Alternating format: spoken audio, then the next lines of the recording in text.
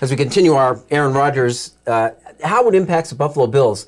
I think you said it off camera. Said at the very least, this is going to be a lot of fun. Look, agree in the division. Look, I love how much I love drama and chaos. This is drama and chaos. So that's going to be a lot of fun. But as far as a wins and loss perspective, as a Bills fan, I'm not nervous in any way. Like I said before, the Bills won 13 games. The Jets won 7. You have serious question marks in Miami as much as they think they took a step forward, right? And the Patriots, let's see what they're doing here.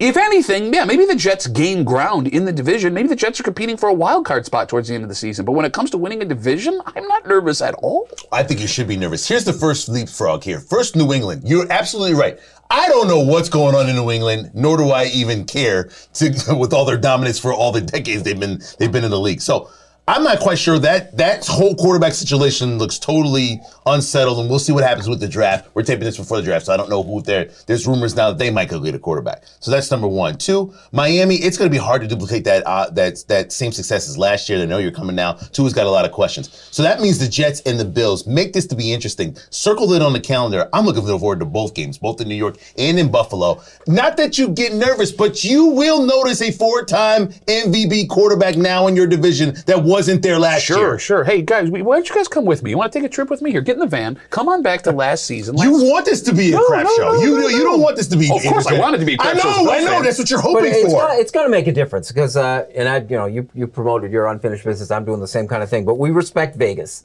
And you pointed out that there was a difference of 6 games that they won last year between Buffalo and New York. In preseason, and the one-loss total, that 6 has been reduced to 1. Okay.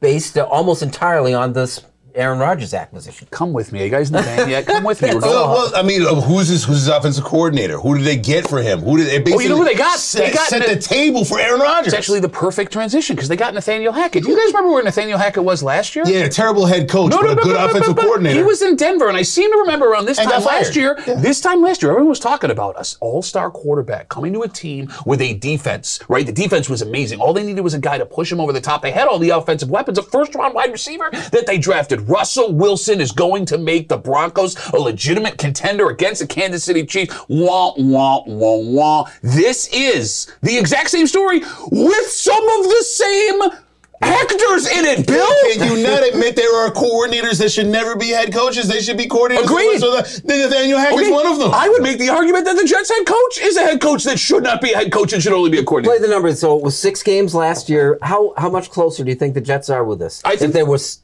6 behind last year, 13-7. How close is it now? I can see the Jets picking up 2 or 3 games, but I think that's at the expense of New England, if anything.